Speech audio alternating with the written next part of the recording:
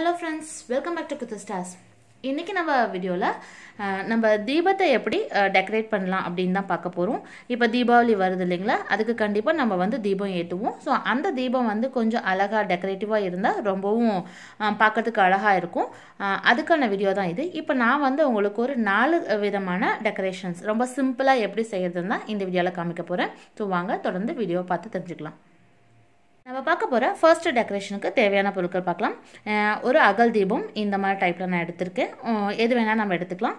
அதே மாதிரி acrylic colours தான் நான் வந்து இது பெயிண்ட் பண்றதுக்காக எடுத்துர்க்கேன். அதுதான் வந்து நல்லா இதுல வந்து கலர் அட்ராக்டிவா தெரியும். அதுக்காக நான் ரெட் கலர் சூஸ் பண்ணியிருக்கேன். அதுக்கு அப்புறம் paint brush, Fevicol ஒட்டுறதுக்காக and then கொஞ்சம் இதுல பாத்தீங்கன்னா நான் பீட்ஸ் எடுத்து வச்சிருக்கேன். இந்த ஸ்டோன்ஸ் அது வந்து நான் திலகம் ஷேப்ல இருக்கிறது நான் எடுத்துர்க்கேன். இப்போ எப்படி செய்யறதுன்னு பார்க்கலாம். So first வந்து நம்ம இந்த அகல் விளக்குல வந்து எல்லா இடமே இப்ப ரெட் கலர் வந்து பெயிண்ட் பண்ணிக்க போறோம். சோ இந்த மாதிரி எல்லா இடமே நீங்க ரெட் கலர் பெயிண்ட் பண்ணிக்கலாம். இது வந்து நம்ம அட்லீஸ்ட் 2 கோட்டிங்காவது கொடுக்கணும். அப்பதான் வந்து நல்லா டார்க்கா தெரியும். சிங்கிள் கோட்டிங்ல வந்து கண்டிப்பா டார்க்கா இருக்காது. சோ இப்ப ஃபர்ஸ்ட் கோட்டிங் நான் அடிச்சிட்டு உங்களுக்கு காமிக்கிறேன்.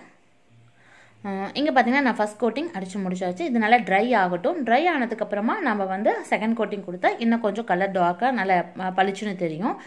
இதே போல அவுட்டர் சைடும் ஃபுல்லா பெயிண்ட் அடிச்சிட்டு நம்ம பார்க்கலாம்.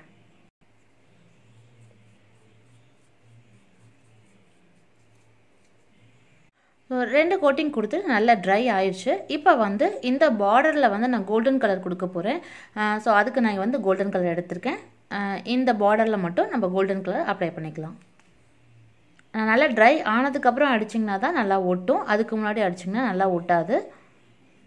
சோ இந்த பார்டர் மட்டும் டச் அப் பண்ணிக்கலாம்.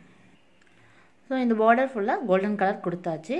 இப்போ அடுத்து நம்ம வந்து இங்க மேல வந்து நம்ம எடுத்து வச்சிருக்க பீட்ஸ் ஒட்ட போறோம். இந்த மாதிரி ஒரு ஸ்டிக் எடுத்துக்கோங்க. நான் வந்து இங்க பாத்தீங்கன்னா மாஸ்டிக் அதாவது தீப்பெட்டியோட குச்சி தான் எடுத்துர்க்கேன். இது வந்து லைட்டா டிப் பண்ணி இந்த இடத்துல வைக்கணும். அதிகமா கம் ஒட்டிட்டீங்கன்னா அது கம்மும் தெரிய ஆரம்பிக்கும். அதனால லைட்டா அப்படி டிப் பண்ணி உங்களுக்கு எந்த அளவுக்கு நீங்க பீட்ஸ் ஒட்ட போறீங்களோ அந்த அளவுக்கு கேப் விட்டு ஃபர்ஸ்ட் கம் அப்ளை பண்ணிக்கோங்க. இப்போ இதுக்கு மேல நம்ம எடுத்து வச்சிருக்க அந்த ஸ்டோன்ஸ் இருக்குங்களா அத ஒவ்வொண்ணா நம்ம ஒட்ட போறோம். சோ இந்த மாதிரி இந்த ஸ்டிக்ல தொட்டு நம்ம ஒவ்வொரு பீட்ஸா ஒட்டிக்கலாம். சோ இது ஃபுல்லா ஒட்டிட்டு பார்க்கலாம். சோ நம்ம எடுத்து வச்சிருந்த பீட்ஸ் ஃபுல்லாவே ஒட்டியாச்சு. இப்பவே பார்க்கிறதுக்கு ரொம்ப அழகா இருக்கு. இனி அடுத்து வந்து இந்த இடத்துல சென்டரா கொஞ்சம் நம்ம கோல்டன் டச் பண்ணி விட்டா இன்னும் பார்க்கிறதுக்கு ரொம்ப அழகா இருக்கும். ஆல்ரெடி இதுல வந்து ஒரு ஃப்ளவர் டிசைன் இருக்கு. சோ நான் அதல சும்மா டச் அப் மட்டும் தான் பண்ணி விடுறேன். லைட்டா கோல்டன் கலர். சோ அவ்வளவுதான் நம்மளோட சிம்பிளான ஃபர்ஸ்ட் டிசைன் முடிஞ்சிருச்சு. பார்க்கிறதுக்கு எப்படி இருக்குன்னு சொல்லுங்க. இப்போ நம்ம அடுத்த டெக்கரேஷன் பார்க்கலாம். அடுத்த டெக்கரேஷனுக்கும் நான் வந்து அதே மாதிரியான ஒரு அகல் விளக்கு தான் எடுத்துர்க்கேன். இங்க பாத்தீங்கன்னா நான் எடுத்துர்க்க கலர் காம்பினேஷன் வந்து இப்போ violet and golden கலர். இந்த ரெண்டு கலர் காம்பினேஷன் வச்சு தான் இப்போ ஒரு சிம்பிளான ஒரு டிசைன் செய்ய போறோம். ஃபர்ஸ்ட் இந்த விளக்கு வந்து ஃபுல்லா violet கலரால் பெயிண்ட் பண்ணிக்குவோம். இந்த டிசைன் ரொம்ப சிம்பிளான டிசைன் தான். சீக்கிரமா செஞ்சு முடிச்சிடலாம். ஃபுல்லா அதே நான் முன்ன சொன்ன மாதிரியே இது வந்து ஒரு 2 கோட்டிங் வந்து இந்த பெயிண்ட்டை நம்ம அடிச்சுக்கலாம். அப்பதான் நல்லா டார்க்கா தெரியும். சோ நம்மளோட violet கலர் நல்லா அடிச்சு dry ஆயிருக்கு. இப்போ வந்து இந்த மாதிரி ஒரு தீக்குச்சி எடுத்துக்கோங்க. இதுல நம்ம இதுக்கு காம்பினேஷன் கலரா இப்போ வந்து கோல்டன் கலர் தான் யூஸ் பண்ண போறோம்.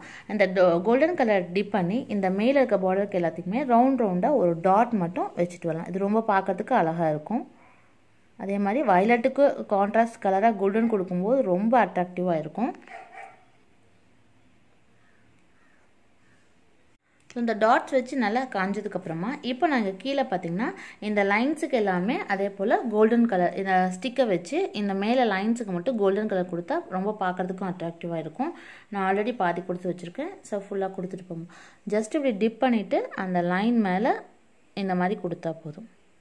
பார்க்கிறதுக்கு ரொம்ப அழகா இருக்கும்.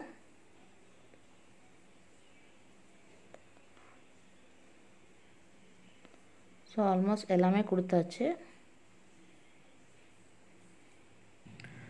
கீழ ஃபுல்லாவே அந்த கோல்டன் கலர் லைன்ஸ் கொடுத்து முடிச்சாச்சு. அடுத்து இந்த சென்டர்ல நம்ம பட்ஸ் யூஸ் பண்ணி இந்த ஃப்ளவரை ஃபில் பண்ணிக்கலாம். அது ரொம்ப ஈஸியா இருக்கும் நமக்கு சென்டர்ல ஃபில் பண்றதுக்கு. அவ்வளோதாங்க, நம்மளோட சிம்பிளான ஒரு செகண்ட் டெக்கரேஷன் முடிஞ்சிருச்சு. ஸோ இது உங்களுக்கு பிடிச்சிருக்கான்னு சொல்லுங்கள். இப்போ நம்ம அடுத்தது மூணாவதாக ஒரு டெக்கரேஷன் பார்ப்போம்.